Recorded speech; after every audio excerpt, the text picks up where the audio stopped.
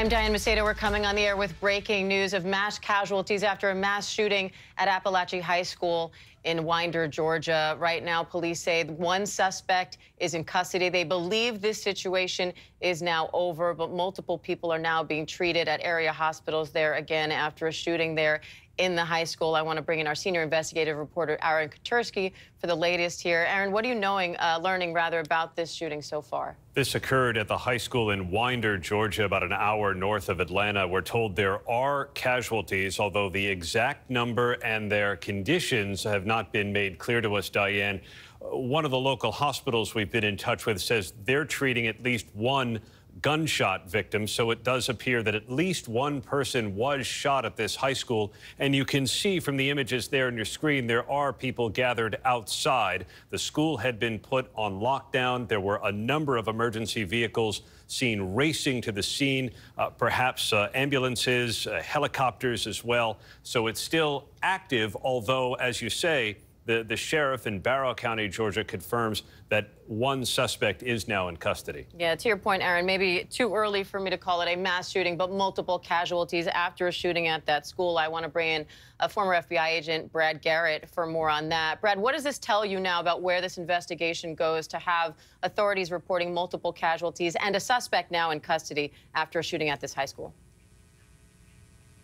Well, they have a lot more information to work with.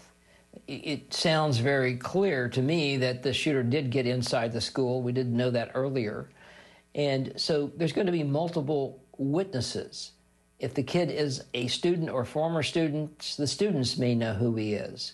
So getting to motive and is there any other thing connected, events connected to this event? In other words, are there explosives someplace? Is he, the shooter, connected to anybody? Was there more than one person involved?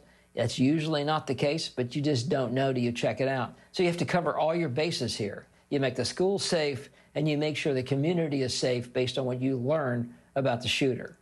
And Aaron, of course, this is a story that will continue to unfold, but what are you hearing so far about how this happened? What are students at that school saying they heard and saw? Well, there were some reports of hearing gunfire, and we know that it's serious enough, Diane, even though the numbers have not been made clear to us, that the White House says President Biden has been briefed now on what's gone on at the high school there in Winder, Georgia.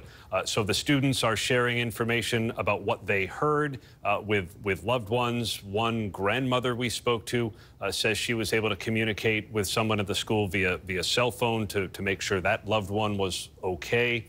So we know right now that at least one person has been shot and is being treated at Grady Hospital, a level 1 trauma center in the area. And the sheriff says there are other casualties, though the exact number and conditions are not known yet. And we know one student has told ABC News that he heard what sounded like gunfire coming, he believes, from the classroom next door, that his teacher rushed to lock their door or at least close it, and that the students huddled behind. They believe the shooter may have been knocking on that door, asking them to open up.